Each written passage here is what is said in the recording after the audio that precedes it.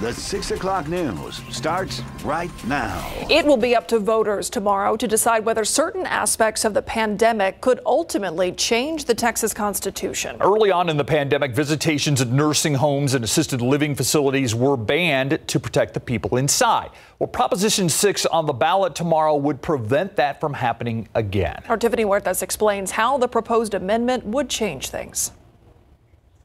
Not seeing her was devastating, and it took time from her memory. She suffers from dementia. Not seeing her mother during the pandemic was difficult for Monica Alonso. My mother felt abandoned. She didn't understand why 3 of her children couldn't visit her. Alonso's mother, Maria Curiel Huerta, is in a local nursing home, and due to COVID-19, visitors weren't allowed for some time. Alonso could only see her mother through a window. She would keep saying, "Come in, come in, come in," and she didn't understand why.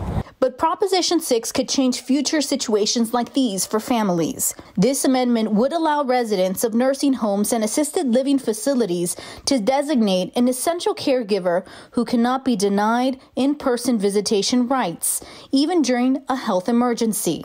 The Texas Healthcare Association says it supports Proposition 6. The president and CEO of the organization says it recognizes the importance of in-person visitation.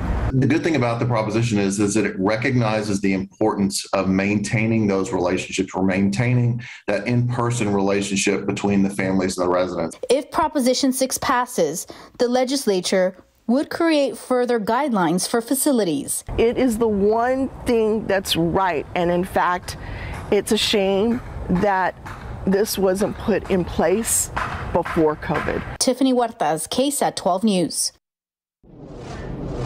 Election Day is tomorrow. Polls will be open from 7 a.m. to 7 p.m. Prop 6 is one of 8 proposed constitutional amendments on the statewide ballot.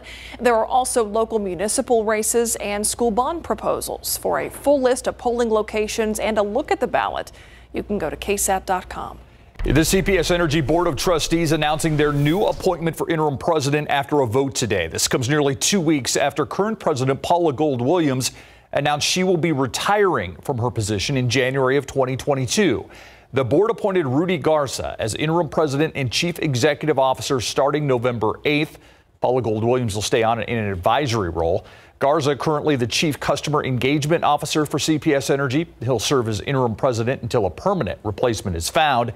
The board says they will retain an external firm to help with a national search. The U.S. Supreme Court is entering the conversation about what's been deemed Texas' most restrictive abortion bill. Today, the justices heard oral arguments about that bill. Our Courtney Friedman breaks down why legal experts believe this case could have some major implications nationwide. Well, what a great day for Texas and for our system of justice. 2 months after Texas enacted the most restrictive abortion law in the country, the nation's highest court is set to decide its fate. Lawyers representing abortion rights are arguing that abortion providers in the Biden administration has the right to challenge the law, while those from the U.S. Justice Department say the U.S. Supreme Court must step in to stop it from inflicting further harm. The latter being praised by Texas Attorney General Ken Paxton as he spoke to a crowd in Washington. And I was honored to be in court today representing that viewpoint and representing the laws of the state of Texas that we believe in, that people of our state have elected our representatives to do. The Texas law known as SB 8 bans abortions as soon as a fetal heartbeat is detected, which can be as early as 6 weeks before most women know they're pregnant. While there are exceptions for medical emergencies, there are none for rape or incest. No Texas executive official enforces SB 8 either, and so no Texas executive official may be enjoined. To allow Texas's scheme to stand would provide a roadmap for other states to abrogate any decision of this court with which they disagree. But the Supreme Court's focus is on the law's enforcement mechanism, a first of its kind that empowers private citizens, not state officials, to sue anyone from an Uber driver to a doctor who helps a woman get the procedure. This position is accepted here. The theory of the amicus brief is that it can be easily replicated in other states that disfavor other constitutional rights. I'm wondering if, in a defensive posture in state court, the constitutional defense can be fully aired. The Supreme Court is expected to announce its decision sometime before the end of the year. Courtney Friedman, KSAT 12 News. A body found near the Blue Star Art Complex. The Bexar County Medical Examiner's Office isn't ready to release the name of a man whose partially submerged body was discovered along the San Antonio River. That call came in about 11:30 this morning as a probable drowning. But SAPD says the situation was being treated as a potential crime scene pending a ruling by the medical examiner. From what officers could tell initially, they say there was no obvious trauma to the body, but they say they want to know what may have led up to that body being in the river. We are going to handle this as we do every investigation with very utmost care to make sure that it's looked into. Gathered at the scene were those who appeared to be the victim's family and friends. The discovery unnerving for those who often walk or run along that part of the San Antonio River or who frequent the Blue Star in Southtown, which is popular among locals and tourists. A man is in the hospital after showing up to what he thought was a party, but instead he was robbed and shot. This happened around 2 a.m. on the north side of the Tuscany Park Apartments. That's off of Patricia Street, not far from West Avenue and Blanco Road. When police arrived, they found that man in the breezeway of the building with a gunshot wound to the back. He was taken to University Hospital. Police still looking for whoever pulled the trigger. A man facing charges after police say he shot a man in 2 separate incidents, with the last incident from back in July turning fatal. 52-year-old Alejandro Isaac facing a suspicion of murder charge for the death of Rudolph Alderete. The fatal shooting happened at an illegal gaming room. Police say cell phone video shows Alderete walking up to Isaac in an attempt to shake his hand, but Isaac allegedly shoots him several times instead. Police also believe he was shot by Isaac in April, which was also captured on video. Originally, Isaac claimed self-defense in the gambling room shooting. His bond is set at $175,000. As a series of community advisory committees begin to take a look at the city's next $1.2 billion bond program, a long-awaited Southside project could be in the mix. A police station in District 3. Garrett Berger tells us more about the $19 million proposal. The Diamond Food Mart sits in the heart of District 3. Thank you. Have a good one. At South New Braunfels and Hotwells. 183. Donor Albag, a police substation would be a welcome addition to the district. It's a big neighborhood. We need a police station here around, so we'll be safe, you know. Taking up most of the southeast corner of San Antonio, D3 does not have a substation of its own.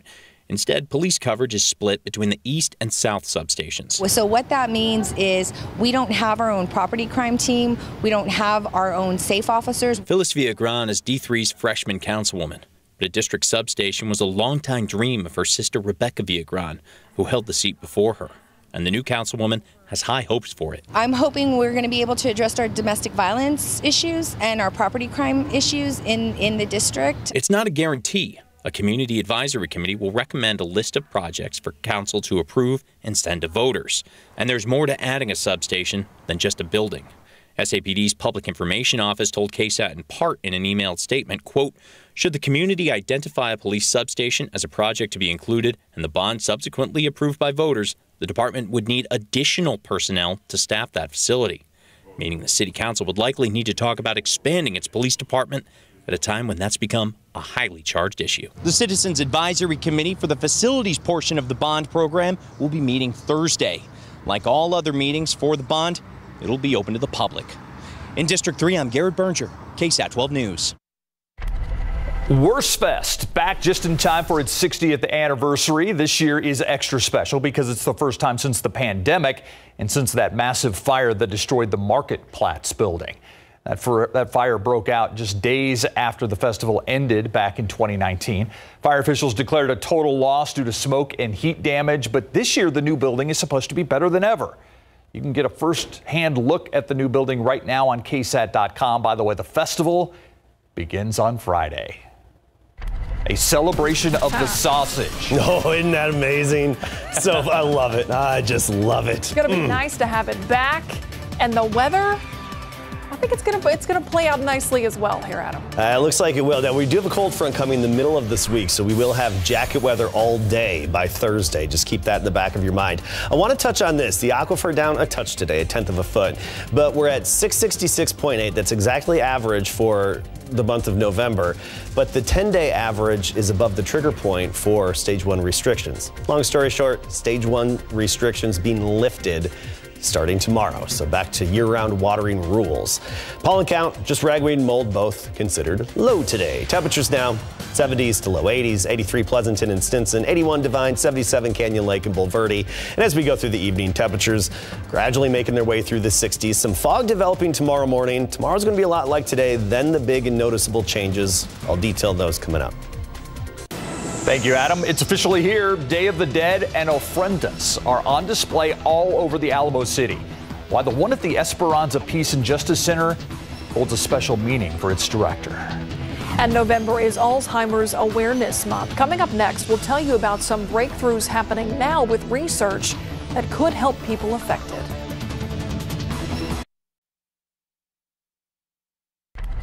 Welcome back. Here's what we're working on for you tonight on the Night Beat at 10. That's right. A San Antonio police officer was fired for beating a woman who was already in custody. Part of that incident captured on police body cam, and the woman in handcuffs, listen to this, was 6 months pregnant at the time.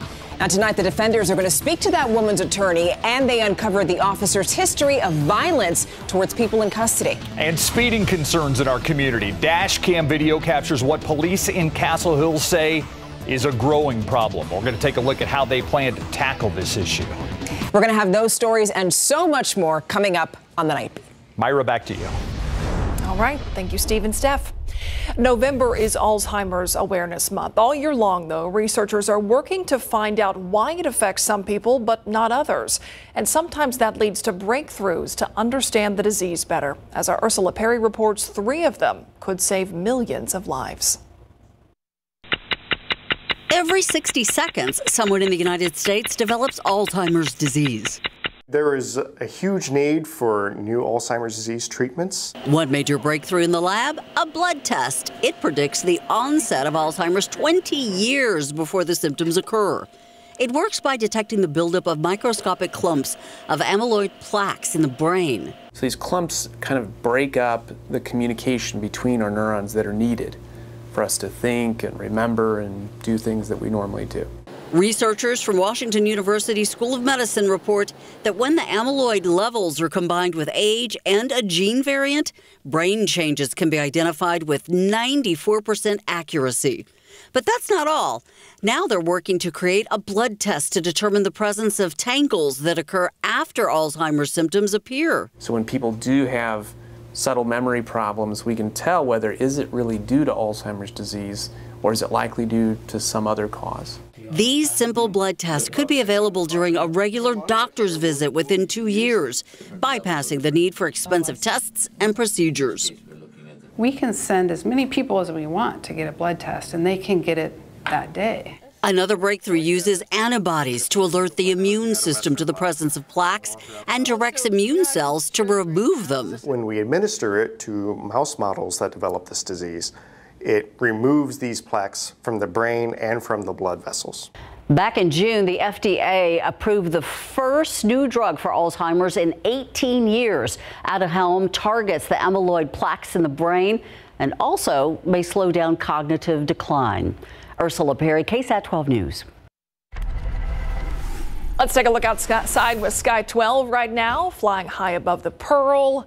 Beautiful day after a beautiful weekend. First full week of November. You know, and we got some weather November-like. So beautiful this weekend. Yeah. I mean, the parade was great on Friday night, perfect weather. Halloween, perfect weather on Sunday. Let's just keep this going, Adam. Let's keep the trend going. Another week, another cold front. We're lining them up just about weekly right now. And this one's going to be pretty noticeable. I'm going to get right to the chase here and tell you that Thursday is a day where you'll want to have a jacket handy all day long. Not just in the morning, but all day long. Look at our high temperatures and what we're expecting. We'll be near 80 again tomorrow, near 70 on Wednesday. And then our afternoon high temperatures should be in the upper 50s by Thursday. So that's the warmest we would get all day on Thursday. Would be about 58 to right near 60 degrees. So you're going to notice the changes later on. Let's talk about the front. It's actually just off to the north of us in North Texas right now. It's sitting there, and it's going to sit there through tomorrow, then gradually move our way on Wednesday. Some cooler temperatures behind it, but only in the 60s right now in the Panhandle. Amarillo 63, Lubbock at 68. Then you go farther to the north, temperatures get down into the 30s and 40s. Well, it's going to take a while for that cooler air to get here, but as I showed you, by Thursday, it's especially going to be in place. We still have some 80s outside now. Del Rio 83 along with Uvalde, 87 Cotulla, Laredo 88 degrees. Meanwhile, Beeville 78 and 75 in Fredericksburg. We talked about the afternoon high temperatures really taking a dive, especially for Thursday. Mornings, however, aren't going to take as much of a hit as you would expect with this kind of a cold front. So we'll have the next couple of days. The mornings will be right near 60 degrees. By Thursday through Saturday, it's back down into the mid-40s. So we're not looking at anything noticeably cooler for the nights and mornings when you compare it to the previous cold front that set the stage for the 40s every morning this weekend. And dew points, of course, will be affected. Right now, we've got a little bit of humidity back in the air. Dew points right near 60. It's not all that noticeable. It's not oppressive. It still feels nice outside, but there's a hint of humidity in the air the next couple of days. Then we get to Thursday through the weekend. It's going to be another weekend, end of the week, weekend where we sweep away the humidity and it feels pleasant and crisp outside, especially that fall-like feel in the air at sunrise and sunset. So there's our system we were talking about. There's a stationary boundary that will gradually make it here throughout the day on Wednesday. Right now, really not a lot of shower or thunderstorm activity along that. And here, I'm not expecting a whole lot other than just some areas of drizzle and off and on showers periodically. Not tomorrow. Tomorrow, Tuesday morning, we start off with some areas of fog, break into a little bit of sunshine by the afternoon. And then once we get into tomorrow night, so we're talking early Wednesday morning through the morning commute as well, areas of drizzle, reduced visibility, fog, low clouds, and then some sprinkles and light showers coming and going throughout the day on Wednesday and especially Wednesday night into the very early morning hours on Thursday. So no rain chances really the next day and a half. But once we get to Tuesday night and especially into Wednesday, that's when we see that 60% chance. So scattered to widespread at that point. If we're lucky, we could squeeze out a half to 3/4 of an inch in a few spots over that about 36-hour time frame. So this evening, comfortable. Not much of a breeze out there. Southeasterly at about 3 to 8 miles per hour. Fog developing well after midnight and especially around sunrise. So expect that for your morning commute. And then we'll have some sunshine in the afternoon from near 60 in the morning to upper 70s right near 80 later on in the day and a southeasterly breeze at 5 to 10. So tomorrow looking and feeling a lot like today. But here are those changes again. Get ready for them. We talked about the enhanced rain chances Wednesday on into Wednesday night. Not only that, the wind's going to pick up as well. So it's going to become gusty as that cooler air moves in. Usually the cooler air moving in and winds go hand in hand, and this will be no exception. And then by the weekend, we rebound. A lot of sunshine back into the 70s. All right. Thank you, Adam. All right. I have a thought. Usually college professors get tenure. Yes. Right. UTSA's head football coach just got a 10-year. Yes, he sure did, $28 million. And I'll tell you what, he could have actually made more money had he gone to Texas Tech. But I believe he decided to stay here and continue what he started, and that is a winning culture. When we come back, Traylor talks about staying at UTSA and why he chose to sign up for another 10 years, and the Astros survive to play another day. Coming up.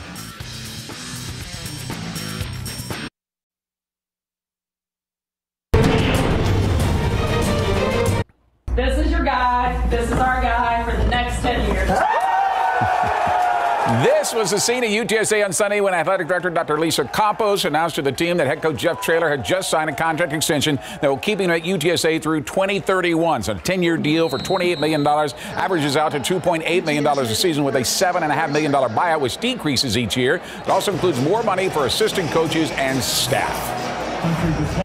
Moves like this make sure boosters, alumni, recruits, our fans know how committed I am, our staff is, but also how committed UTSA is, and President Amy and Dr. Campos, and our boosters, and our Board of Regents.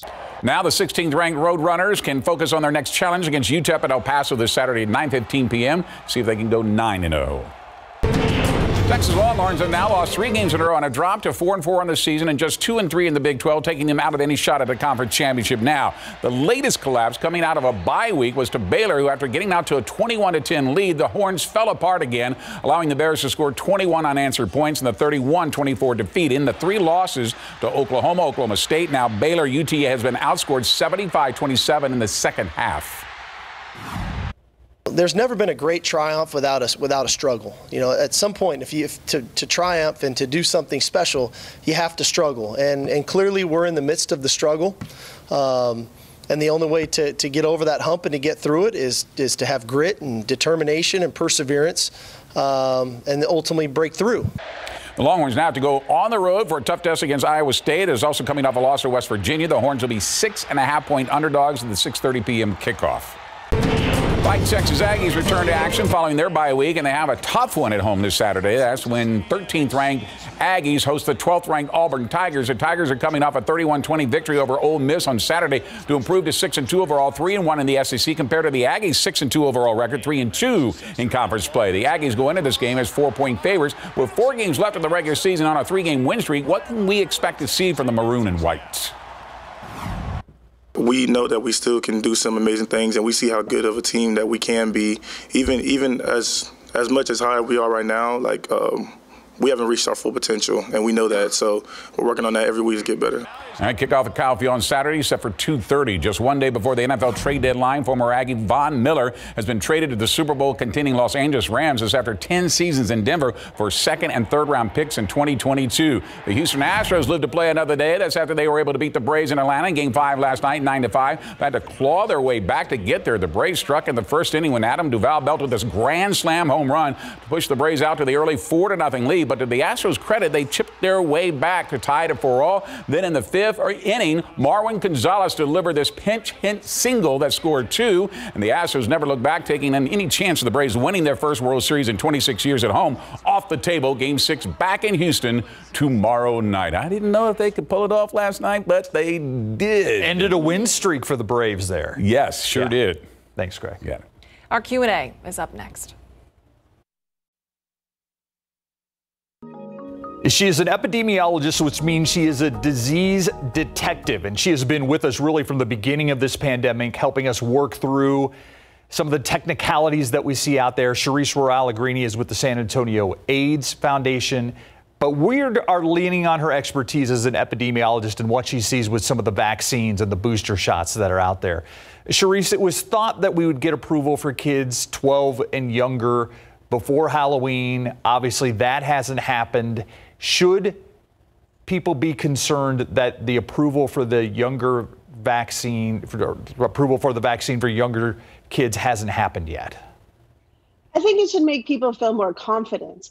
The reason it's been delayed a little bit longer than we had hoped is because they're spending so much time really looking at all the possibilities.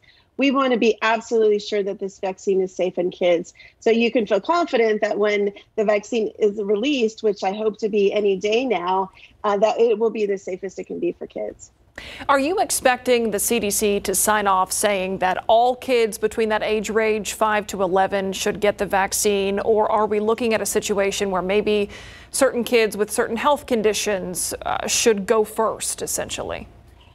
Well, I can't 100% predict what the CDC is going to say tomorrow, but I think what they'll say is that every child between the ages of 5 and 11 should get vaccinated, just like everyone over 12 should get vaccinated. But certainly if you're immunocompromised, you have other health risks that's going to make you more likely to get very sick from COVID, you should be first in line.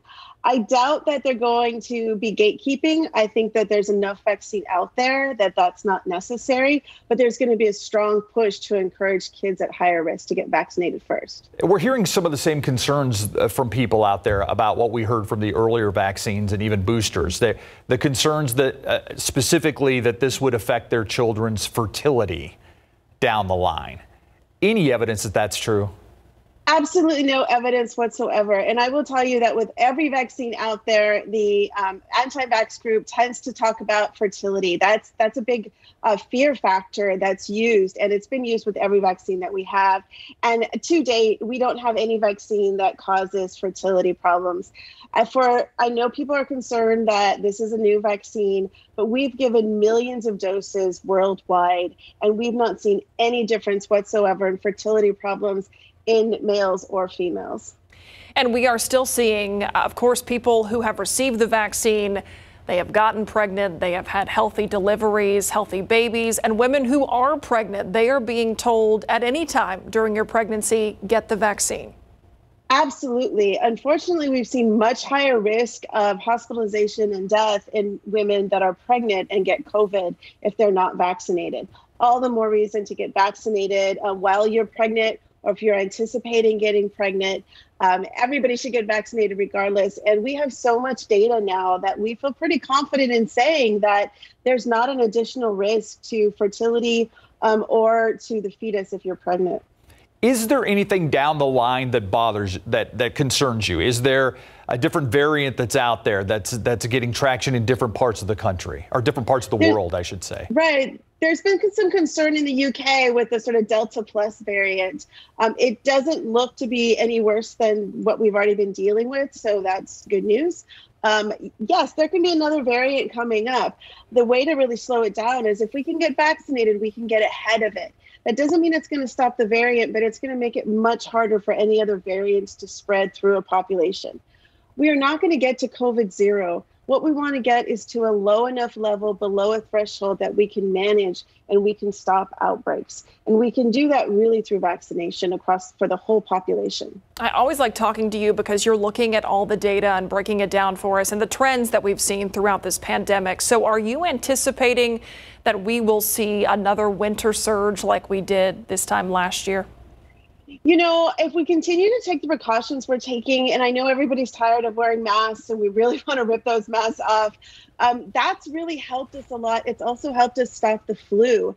And by stopping the flu and slowing down COVID, we can free up hospital space. And that really helps us in controlling the pandemic, as well as outbreaks of other diseases. So it's really important that we sorry, my phone is ringing. No problem. That we continue to vaccinate, to get ahead of it and continue those precautions.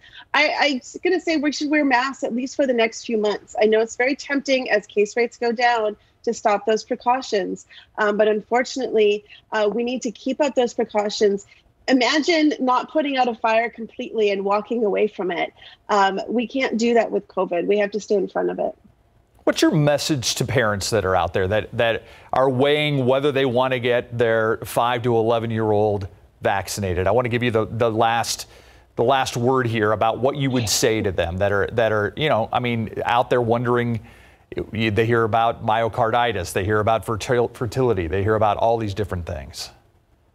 I will say that the risk of any adverse reaction to the vaccine is extremely low, even in 5 to 11-year-olds.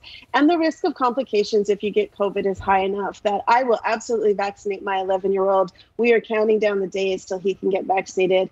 I will say that if anybody has any questions, please contact a health professional, contact one of us. We're really happy to talk to you about your specific questions. I think it's always impactful when we hear from professionals like yourself, people in the medical field who are saying, my child will be getting vaccinated. So absolutely. Disease detective and mom, Charisse Rohr-Allegrini, thanks so much for being here with us. Thank you very much for having me. Always appreciate your time. Thank you, Charisse. We'll be right back.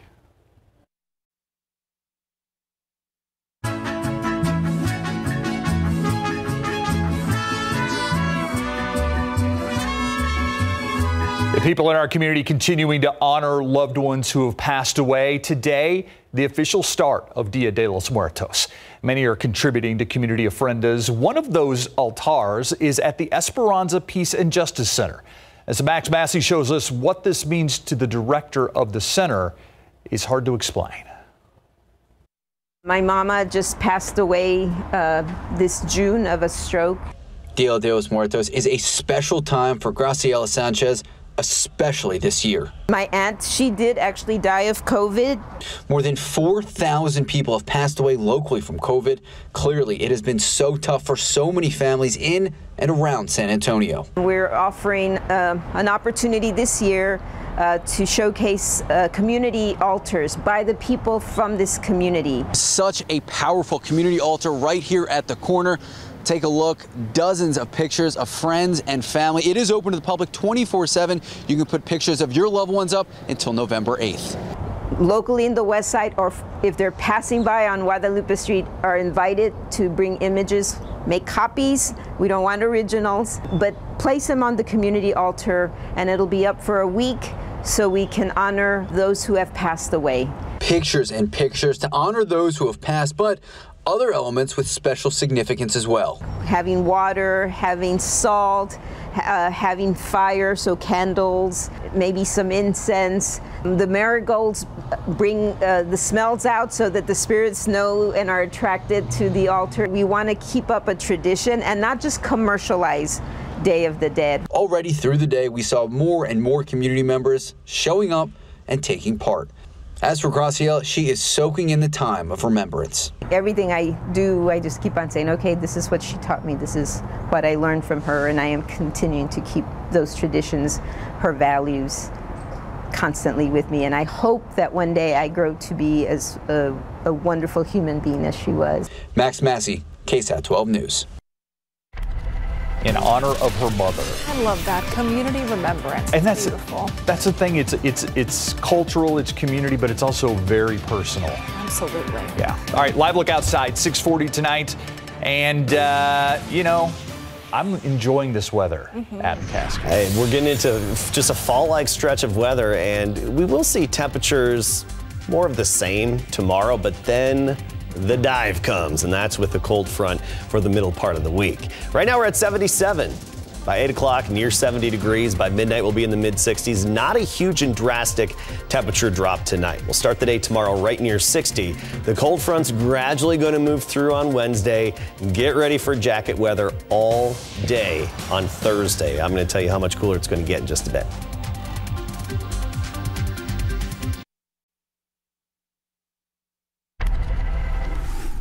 In the buzz today, one Pennsylvania boy decided to use the candy collecting holiday that is Halloween to exact some sweet revenge of sorts. 12-year-old Charlie Bull still recovering after being attacked by a crocodile at a vacation resort in Mexico. Now, the resort says they've taken steps to prevent attacks from happening again. Well, Charlie and his friends used his experience for a cathartic candy cash-in on Halloween, crafting a giant crocodile costume that was 16 feet long for trick-or-treating.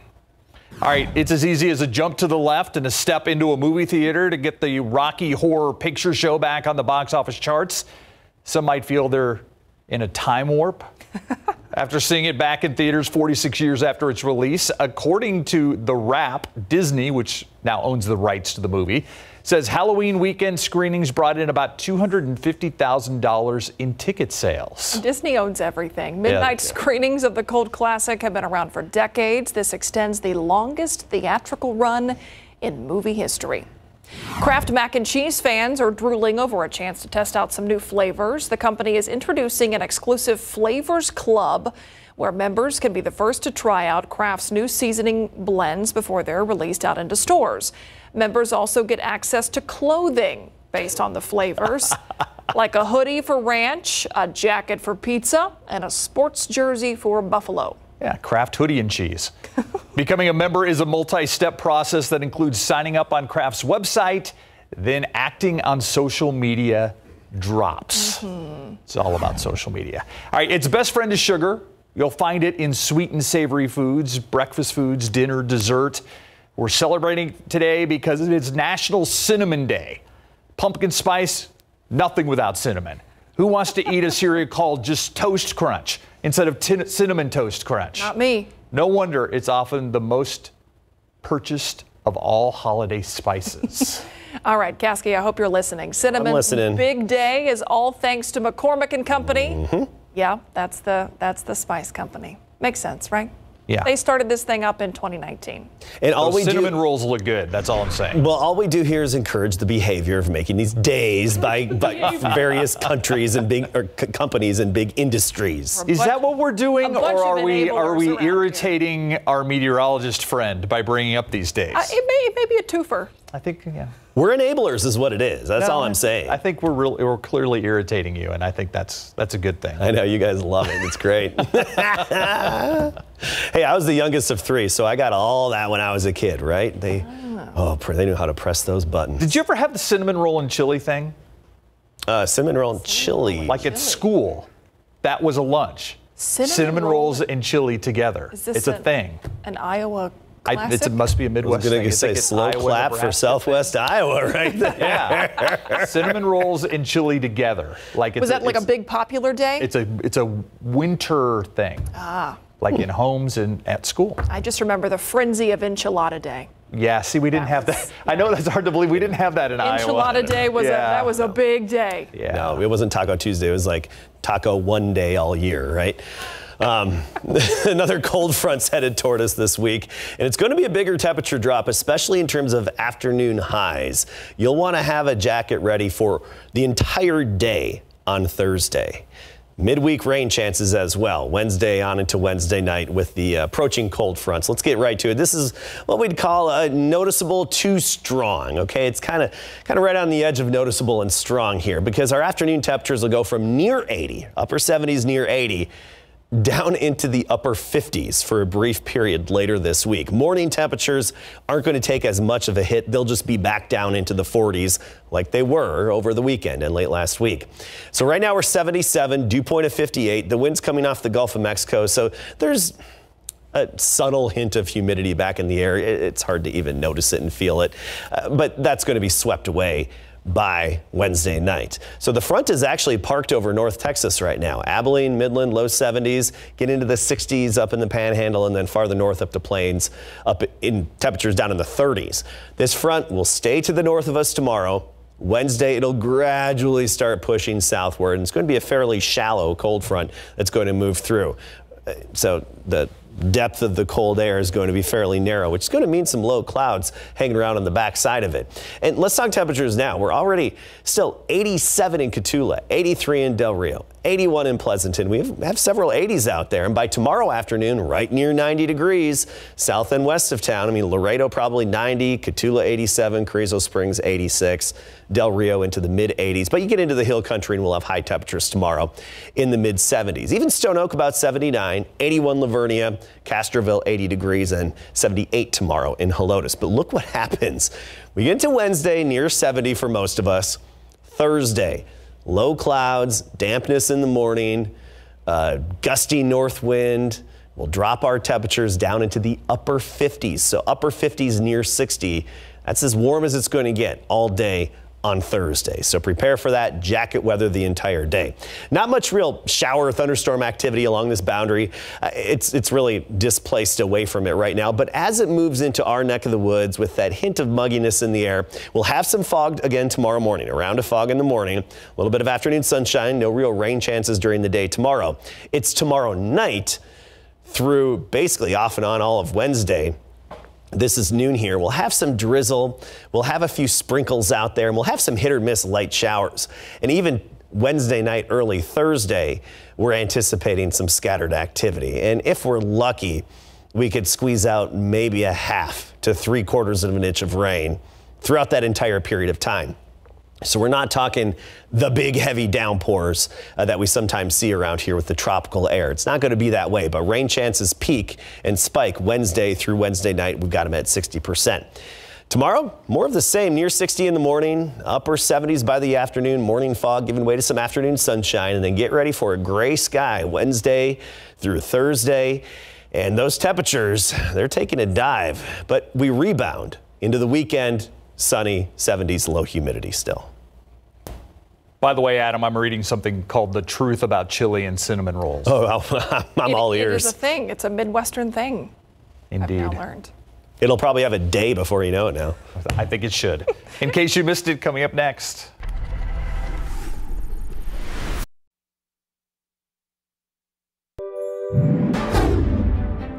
One person is dead after a shooting at a Halloween party up in Texarkana. Officials say the suspect has now turned himself in. The 21-year-old man now charged with aggravated assault and additional charges are pending. Police say the suspect opened fire in a crowd of nearly 200 people on Sunday around midnight. One person was taken to a hospital where he later died. 9 others were hurt in that shooting. We have some new details this noon of a deadly crash. The Bexar County Medical Examiner's Office now identifying the victim as 59-year-old David Anthony Prue. Police say that on Friday night, Prue was hit by a driver on Fredericksburg Road near Vance Jackson. Police say he was pronounced dead at the scene. The driver headed south on Fredericksburg Road following that crash, and officers are still looking for that person. Day after he was shot at a fast food drive-thru overnight. San Antonio police say the man was at the Whataburger on Autry Pond Road. That's near Bulverde and Jones Maltzberger. He was with a friend. He was showing her his gun, and while they were waiting in line, she accidentally fired it, hitting the man in the arm. He was taken to the hospital and is expected to be okay. This year, things won't just look different, they'll sound different too. We've changed the direction of the big tent so it faces towards the market plots, and so it gives you kind of an amphitheater type feel to it. Music will radiate into this area. Music, food, drinks, mixed with the support from the community is what makes Wurstfest come together. It runs November 5th through the 14th. You can read more about Wurstfest and how to support at KSAT.com.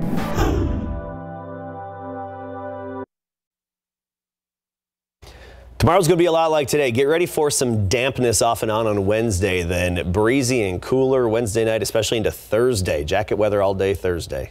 All right. Thank you, Adam. And thank you for watching. See you on the Night Beat at 10.